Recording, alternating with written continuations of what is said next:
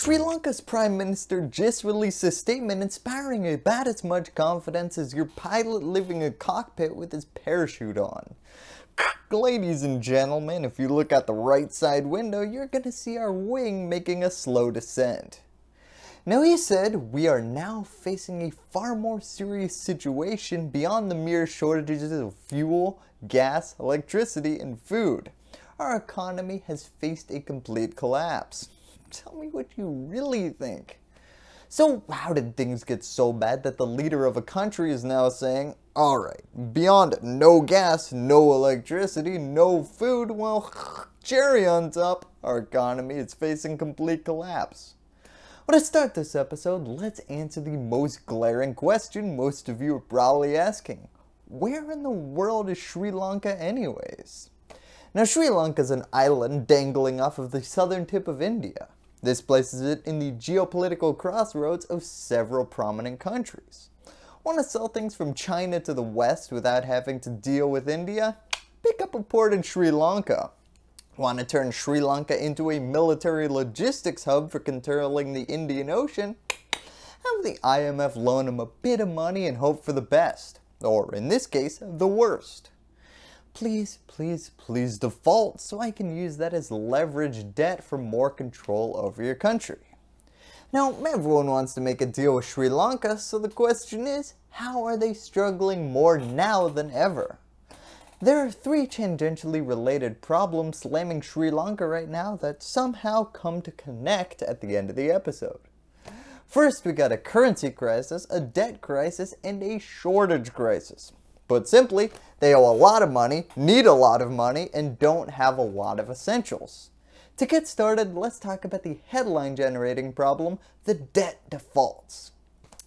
Now these defaults carry with them some major consequences. Take for example when Sri Lanka defaulted on their debt to China in 2019. They actually had to surrender control of the major Sri Lankan port to China for 99 years. A port that they had taken out those loans to build. Oof! Today's 2022 defaults, on the other hand, involve China's counterweight, the IMF. Sri Lanka owes a eye-watering $50 billion to the IMF, and they just missed a regularly scheduled interest payment.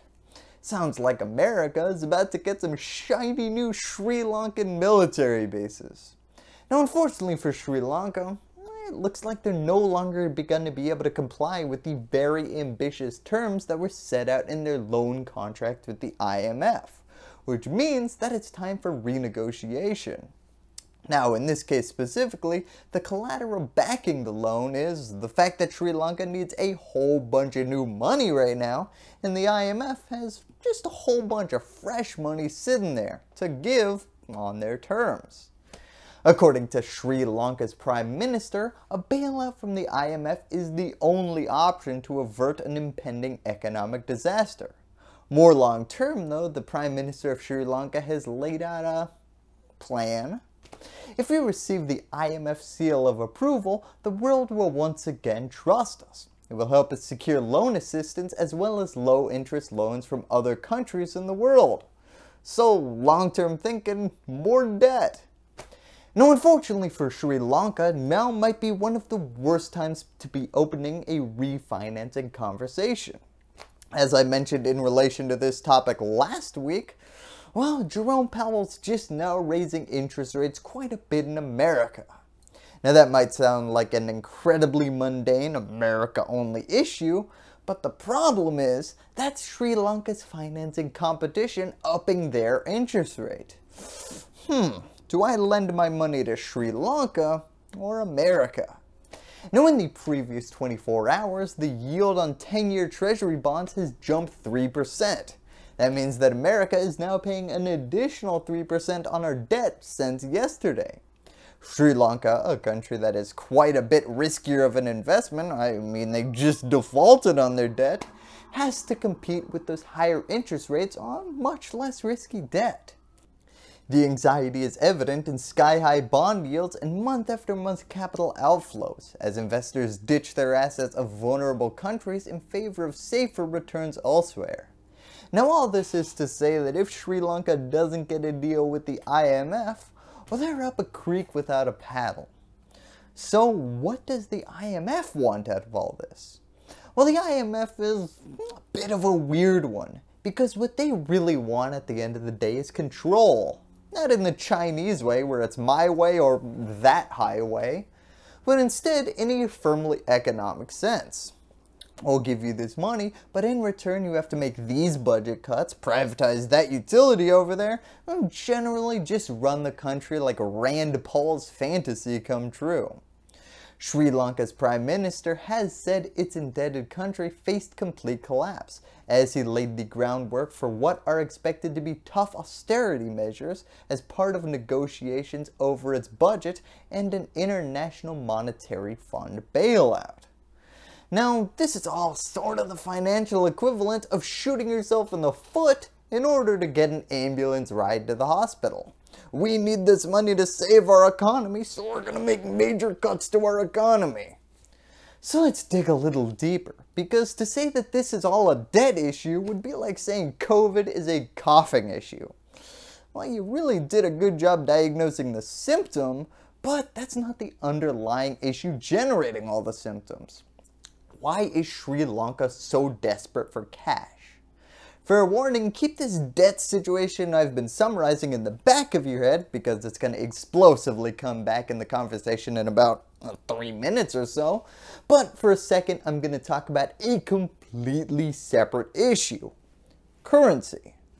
Sri Lanka has complete control over their own currency, the Sri Lankan rupee. Problem is, go into your local CVS and try to buy anything with a Sri Lankan rupee. Unless you're watching this from Sri Lanka, that exchange is not gonna happen. Taking a step back, metaphor time. Imagine you're Charles Entertainment Cheese, the big mouse at the top of it all. Now, sorry to my regular viewers, because I realize I use this metaphor so much I can practically smell a really weird sponsorship opportunity on the horizon. This economic crisis coverage was brought to you by your local children's arcade. Still being as it is, you're Charles Entertainment Cheese. You have control over your own sovereign currency, the token. Mint more, scrap some, it's all up to you. Unfortunately though, as soon as you leave the context of the Chuck E. Cheese, well, that token's pretty much worthless. Can't use tokens to pay your bills or import those finger traps that break on first use. And of course you can't use it to buy those PS2s in the back that are growing cobwebs. If you want to buy components or import anything from the outside world, you're going to need to turn some of those tokens into cash. So how do you do that? Well, first you could sell things to people who pay with dollars. At Chuck E. Cheese, that would mean getting some paying customers. In geopolitics, that means exporting things to the rest of the world. For example, America, well, we pay in dollars, not Sri Lankan rupees. So if you sell us something, you're going to get more dollars into your account. Sell more internationally than you buy from abroad, and this is going to be a very short episode. Now, unfortunately, Sri Lanka spends a lot more dollars buying components and importing things from abroad than they do selling things internationally, which means that they're running up quite a deficit and losing this cash hand over fist. So, alright, maybe you're spending a lot more than you're making, but do you have a bunch of foreign reserves stored up? Well, it is not a good place to be right now. This brings us to the shortages leg of the episode. You see, cash flow in Sri Lanka has gotten so bad that they've had a delivery of Russian crude oil just sort of waiting offshore for months on end because they couldn't find the foreign currency to pay for it. In fact, Sri Lanka was just forced to close all of their schools and non-essential government operations for 2 weeks, citing a lack of fuel. Now, it's this lack of ability to pay for essential imports like oil and food that's leading to all of the shortages and inflation that you're hearing about in the context of the Sri Lankan economy today. Well, we got 10 gallons of oil right now. How much are you guys willing to pay for a gallon? Highest bidder wins.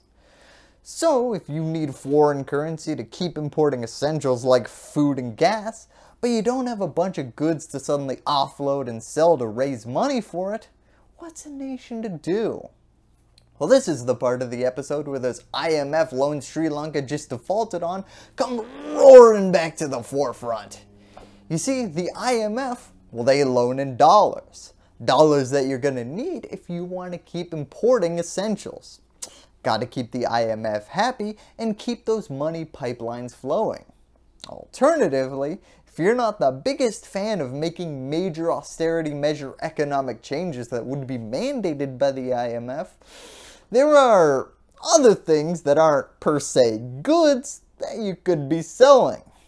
The United States military also pays in dollars and is very interested in some prime Sri Lankan real estate. Now, to be clear, the United States is currently in the wouldn't it be crazy if phase of proposing military bases to Sri Lanka. But with new military agreements between Sri Lanka and America and preemptive anti-base protests in Sri Lanka, seems like a lot of people see this thing coming on the horizon. Heck though, you guys could make like the Philippines and collect a cool 200 mil a year in foreign currency to, balance out your import-export books a little bit. Unfortunately for Sri Lanka, it looks like they don't have their own oil fields and they import all their oil. Or else, before you could even say security assistance, Exxon would have them operating at a consistent trade surplus. You see, Exxon pays generous cash royalties for complete control over foreign oil fields. Now, Sri Lanka currently remains completely opposed to permanent United States military bases being operated and opened in their country.